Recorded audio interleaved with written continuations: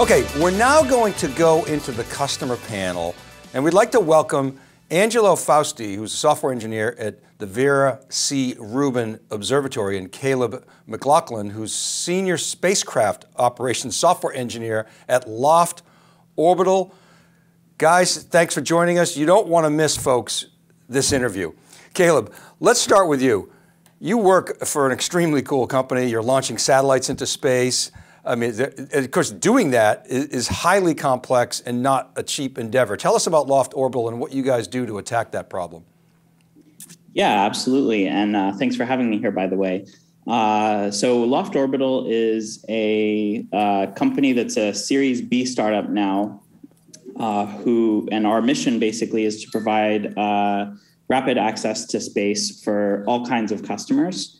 Historically, if you want to fly something in space, do something in space, it's extremely expensive. You need to book a launch, build a bus, hire a team to operate it, have big software teams, and then eventually worry about, a lot of very specialized engineering. And what we're trying to do is change that from a super specialized problem that has an extremely high barrier of access to a infrastructure problem, so that it's almost as simple as deploying a VM in AWS or GCP is getting your programs, your mission deployed on orbit with access to different sensors, cameras, radios, stuff like that.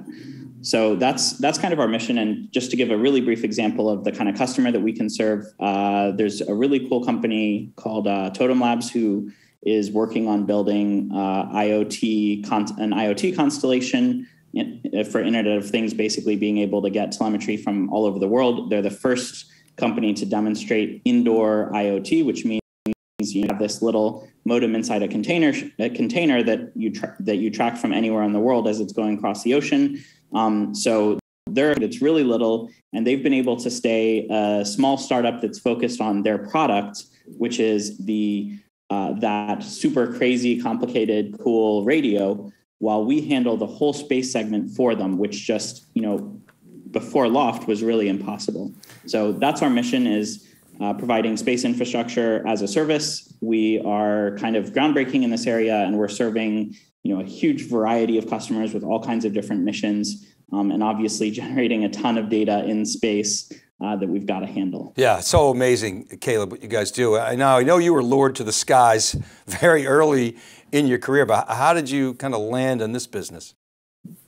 Yeah, so, I guess just a little bit about me. For some people, they don't necessarily know what they want to do like earlier in their life. For me, I was 5 years old and I knew, I want to be in the space industry. So, I started in the Air Force, but have stayed in the space industry my whole career and been a part of, this is the 5th space startup that I've been a part of, actually. So, I've kind of started out in satellites, spent some time in working in the launch industry on rockets. Then now I'm here back in satellites, and honestly, this is the most exciting of the different space startups that I've been a part of. Super interesting. Okay, Angelo, let's talk about the Rubin Observatory. Vera C. Rubin, famous woman scientist, galaxy guru. Now you guys, the observatory, you're way up high. You're going to get a good look at the southern sky. I know COVID slowed you guys down a bit, but no doubt you continued to code away on the software. I know you're getting close. You got to be super excited. Give us the update on the observatory and your role. All right, so yeah, Rubin is a state-of-the-art observatory that is in construction on a remote mountain in Chile. And with Rubin, we'll conduct the large survey of space and time. We're going to observe the sky with an 8-meter optical telescope and take 1,000 pictures every night with a 3.2 gigapixel camera. And we are going to do that for 10 years, which is the duration of the survey. Yeah, amazing project. Now, you earned a Doctor of Philosophy, so you probably spent some time thinking about what's out there, and then you went on to earn a PhD in astronomy and astrophysics. So this is something that you've been working on for the better part of your career, isn't it? Yeah, that's right. About 15 years. I studied physics in college. Then I got a PhD in astronomy. And I worked for about 5 years in another project, the Dark Energy Survey, before joining Rubin in 2015. Yeah, impressive. So it seems like you both, your organizations are looking at space from two different angles. One thing you guys both have in common, of course, is software, and you both use InfluxDB as part of your data infrastructure. How did you discover InfluxDB, get into it? How do you use the platform? Maybe Caleb, you could start. Yeah, absolutely. So the first company that I extensively used InfluxDB in was a launch startup called Astra. And we were in the process of designing our first generation rocket there and testing the engines, pumps, everything that goes into a rocket. And when I joined the company, our data story was not very mature. We were collecting a bunch of data in LabVIEW, and engineers were taking that over to MATLAB to process it. And at first, that's the way that a lot of engineers and scientists are used to working. And at first, that was people weren't entirely sure that was that needed to change. But it's something. The nice thing about InfluxDB is that it's so easy to deploy. So as our software engineering team was able to get it deployed and up and running very quickly, and then quickly also backport all of the data that we collected thus far into Influx. And what was amazing to see, and is kind of the super cool moment with Influx, is when we hooked that up to Grafana. Grafana is the visualization platform we use with Influx because it works really well with it. There was like this aha moment of our engineers who are used to this post-process kind of method for dealing with their data, where they could just almost instantly, easily discover data that they hadn't been able to see before, and take the manual processes that they would run after a test and just throw those all in Influx and have live data as tests were coming. And, I saw them implementing like crazy rocket equation type stuff in Influx, and it just was totally game changing for how we tested. So Angelo, I was explaining in my open that, you could add a column in a traditional RDBMS and do time series, but with the volume of data that you're talking about and the example that Caleb just gave you, you have to have a purpose-built time series database. Where did you first learn about InfluxDB? Yeah, correct. So I work with the data management team, and my first project was to record metrics that measure the performance of our software, the software that we use to process the data. So I started implementing that in a relational database. But then I realized that, in fact, I was dealing with time series data, and I should really use a solution built for that. And then I started looking at time series databases, and I found InfluxDB. And that was back in 2018. Another use for InfluxDB that I'm also interested is the visits database. If you think about the observations, we are moving the telescope all the time and pointing to specific directions in the sky, and taking pictures every 30 seconds. So that itself is a time series. And every point in that time series, we call a visit. So we want to record the metadata about those visits in InfluxDB. That time series is going to be 10 years long, with about 1,000 points every night, which is actually not too much data compared to other problems. It's really just a different time scale. The telescope at the Rubin Observatory is, like, pun intended, I guess, the star of the show. And I believe, I read that it's going to be the first of the next gen telescopes to come online. It's got this massive field of view, like 3 orders of magnitude times the Hubble's widest camera view, which is amazing. That's like 40 moons in an image, amazingly fast as well. What else can you tell us about the telescope? This telescope, it has to move really fast. And it also has to carry the primary mirror, which is an 8-meter piece of glass. It's very heavy. And it has to carry a camera, which has about the size of a small car. And this whole structure weighs about 300 tons. For that to work, the telescope needs to be very compact and stiff. And one thing that's amazing about its design is that the telescope, this 300-ton structure, it sits on a tiny film of oil, which has the diameter of human hair. And that makes an almost zero friction interface. In fact, a few people can move this enormous structure with only their hands. As you said, another aspect that makes this telescope unique is the optical design. It's a wide field telescope. So each image has in diameter the size of about 7 full moons. And with that, we can map the entire sky in only 3 days. And of course, during operations, everything is controlled by software and it's automatic. There's a very complex piece of software called the scheduler, which is responsible for moving the telescope and the camera, which is recording 15 terabytes of data every night. And Angelo, all this data lands in InfluxDB, correct? And what are you doing with all that data? Yeah, actually not. So we use InfluxDB to record engineering data and metadata about the observations, like telemetry, events, and commands from the telescope. That's a much smaller data set compared to the images. But it is still challenging because you have some high frequency data that the system needs to keep up. And we need to store this data and have it around for the lifetime of the project. Got it.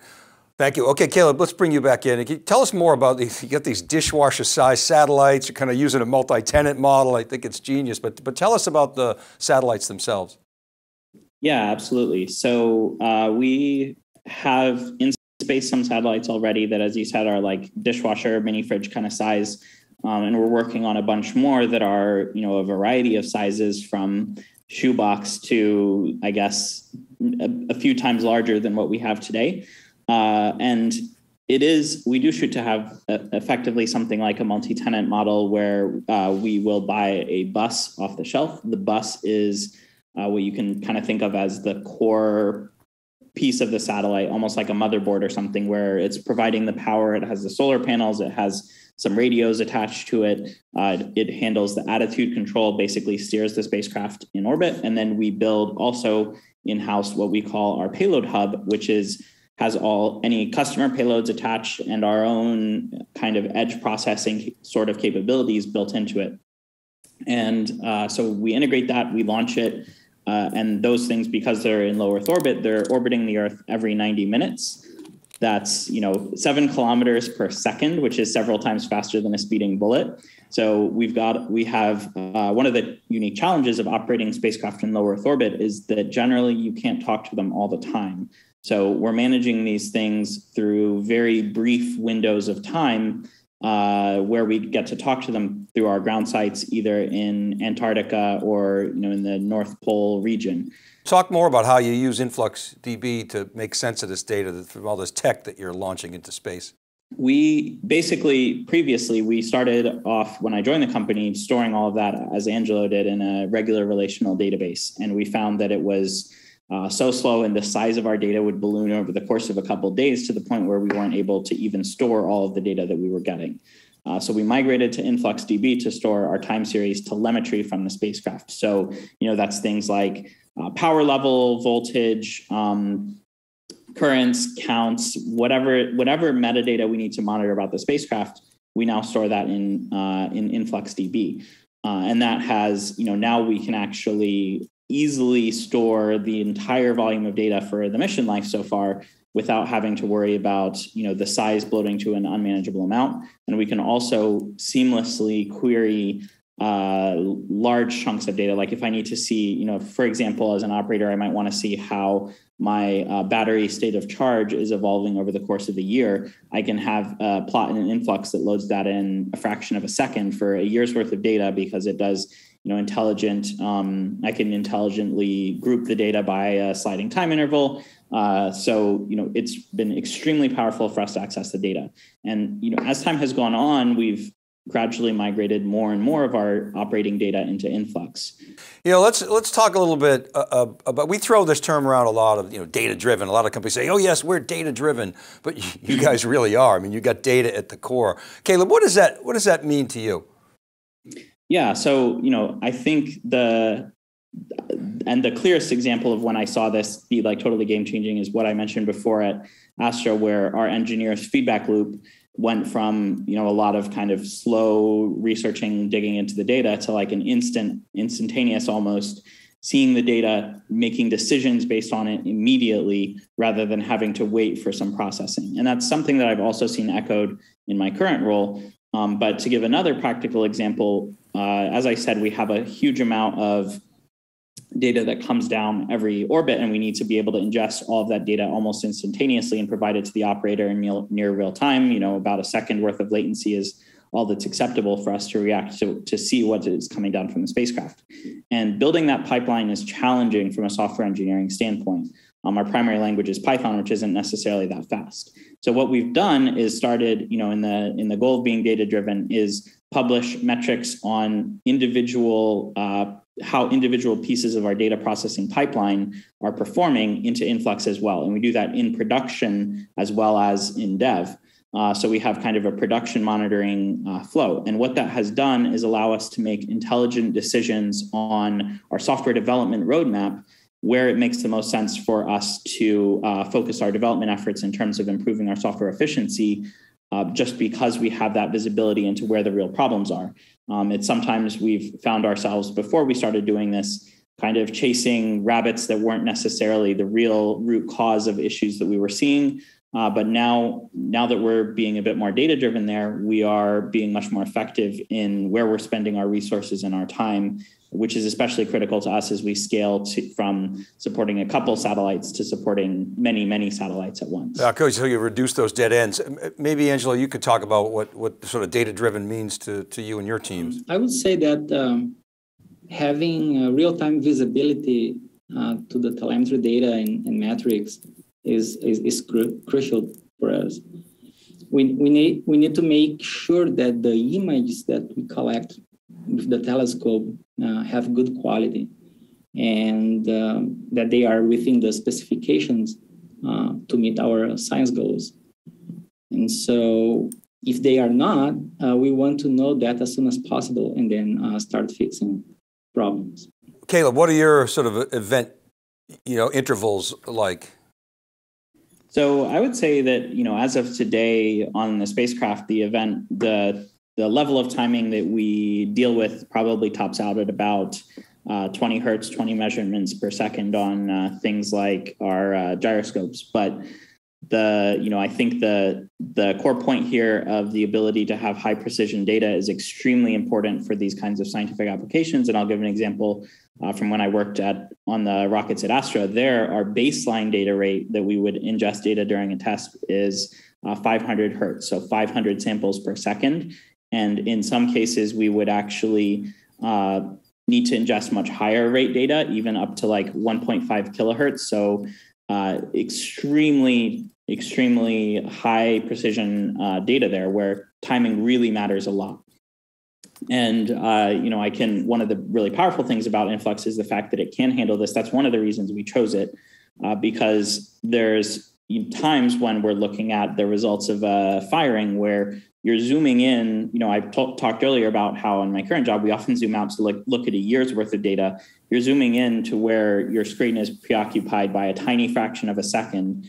And you need to see the same thing as Angelo just said, not just the actual telemetry, which is coming in at a high rate, but the events that are coming out of our controllers. So that can be something like, hey, I opened this valve at exactly this time. And that we want to have that at, micro or even nanosecond precision, so that we know, okay, we saw a spike in chamber pressure at this exact moment. was that before or after this valve opened? Those kind of that kind of visibility is critical in these kind of scientific applications, and absolutely game changing to be able to see that in near real time, and with a really easy way for engineers to be able to visualize this data themselves without having to wait for us software engineers to go build it for them. Can the scientists do self-serve, or do you have to design and build all the analytics and queries for your scientists? I think that's absolutely, from my perspective, that's absolutely one of the best things about Influx, and what I've seen be game changing is that generally, I'd say anyone can learn to use Influx, and honestly, most of our users might not even know they're using Influx, because the interface that we expose to them is Grafana, which is a generic graphing, open source graphing library that is very similar to Influx's own chronograph. Sure. And what it does is it provides this it's a very intuitive UI for building your queries. So you choose a measurement and it shows a drop down of available measurements, and then you choose the particular fields you want to look at, and again, that's a drop down. So it's really easy for our users to discover, and there's kind of point and click options for doing math, aggregations. You can even do like curve fit kind of predictions all within Grafana, the Grafana user interface, which is really just a wrapper around the APIs and functionality that Influx provides. Putting data in the hands of those who have the context, the domain experts, is key. Angelo, is it the same situation for you? Is it self-serve? Yeah, correct. As I mentioned before, we have the astronomers making their own dashboards because they know exactly what they need to visualize. Yeah, I mean, it's all about using the right tool for the job. I think for us, when I joined the company, we weren't using InfluxDB, and we were dealing with serious issues of the database growing to an incredible size extremely quickly, and being unable to, even querying short periods of data was taking on the order of seconds, which is just not possible for operations. Guys, this has been really informative. It's pretty exciting to see how the edge is. Mountaintops, low Earth orbits. Space is the ultimate edge, isn't it? I wonder if you could answer two questions to wrap here. What comes next for you guys, and is there something that you're really excited about that you're working on? Caleb, maybe you could go first, and then Angelo, you can bring us home. Basically, what's next for Loft Orbital is more satellites, a greater push towards infrastructure, and really making, our mission is to make space simple for our customers and for everyone. And we're scaling the company like crazy now, making that happen. It's extremely exciting time to be in this company and to be in this industry as a whole, because there are so many interesting applications out there, so many cool ways of leveraging space that people are taking advantage of. And with companies like SpaceX and the now rapidly lowering cost of launch, it's just a really exciting place to be. And we're launching more satellites. We are scaling up for some constellations, and our ground system has to be improved to match. So there's a lot of improvements that we're working on to really scale up our control software to be best in class and make it capable of handling such a large workload. So you guys hiring? We are absolutely hiring. So we have positions all over the company. So we need software engineers. We need people who do more aerospace specific stuff. So absolutely, I'd encourage anyone to check out the Loft Orbital website if this is at all interesting. All right, Angelo, bring us home. Yeah, so what's next for us is really getting this telescope working and collecting data. And when that's happened, it's going to be just a deluge of data coming out of this camera, and handling all that data is going to be really challenging. I wanna be here for that. I'm looking forward. For next year, we have an important milestone, which is our commissioning camera, which is a simplified version of the full camera. It's going to be on sky, and so most of the system has to be working by them. Nice. All right, guys, with that, we're going to end it. Thank you so much. Really fascinating. And thanks to InfluxDB for making this possible. Really groundbreaking stuff, enabling value creation at the edge, in the cloud and of course beyond at the space. Really transformational work that you guys are doing. So congratulations, and really appreciate the broader community. I can't wait to see what comes next from this entire ecosystem. Now in a moment, I'll be back to wrap up. This is Dave Vellante, and you're watching theCUBE, the leader in high-tech enterprise coverage. Welcome. Telegraph is a popular open source data collection agent. Telegraph collects data from hundreds of systems like IoT sensors, cloud deployments, and enterprise applications. It's used by everyone from individual developers and hobbyists to large corporate teams. The Telegraph project has a very welcoming and active open source community. Learn how to get involved by visiting the Telegraph GitHub page. Whether you want to contribute code, improve documentation, participate in testing, or just show what you're doing with Telegraph. We'd love to hear what you're building.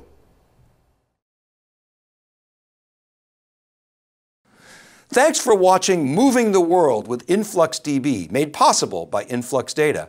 I hope you learned some things and are inspired to look deeper into where time series databases might fit into your environment. If you're dealing with large and/or fast data volumes and you want to scale cost effectively with the highest performance, and you're analyzing metrics and data over time series databases just might be a great fit for you. Try InfluxDB out. You can start with a free cloud account by clicking on the link in the resources below. Remember, all these recordings are going to be available on demand on thecube.net and influxdata.com, so check those out and poke around Influx Data. They are the folks behind InfluxDB and one of the leaders in the space. We hope you enjoyed the program. This is Dave Vellante for theCUBE. We'll see you soon.